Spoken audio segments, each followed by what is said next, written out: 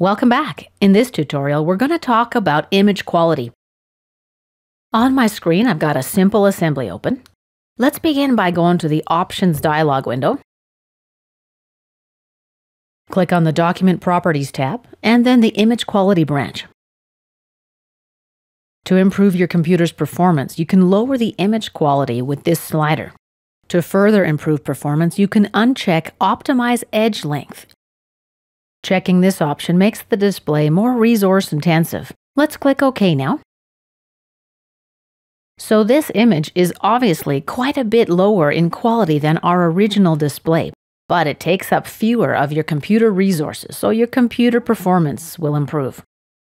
Let's go back to the Image Quality branch of the Document Properties tab. There's a third option here. Currently, it's grayed out. That's because at the assembly level, this option is not available. So let's go to the part level just to check it out. Let's right-click on a part and select Open Part. Now back to the Document Properties tab, Image Quality branch. So as you see, at the part level, this option is now available, Save Tessellation with the part document. What this option does is save the display information inside the SolidWorks document file. Of course, this increases the file size. Let's click OK. And save.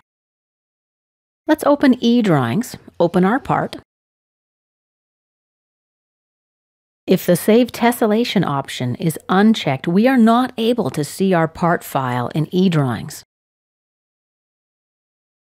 We're not even able to open the part in view-only mode. Take a look at the roughness of the edges here. This is because the image quality is so low.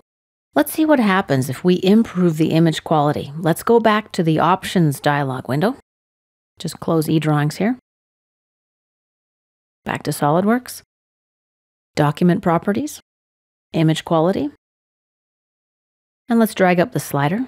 Let's say halfway, OK, and save. Now let's reopen the part file in eDrawings. And as you see, the part looks a lot better now. Let's close eDrawings and go back to SolidWorks. I'm going to open the Options dialog window again.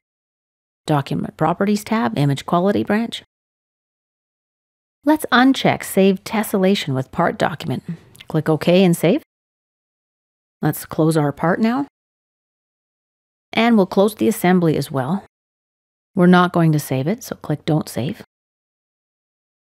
Let's go to Open. Left-click on Part A. Now under the Mode drop-down menu, select Quick View. Click Open. We get an error message from SolidWorks, Cannot open. This file contains no display data. SolidWorks tells us to save it with the tessellation data as part of the document. Let's click OK. And this concludes our tutorial about image quality. We'll see you back in our next lesson.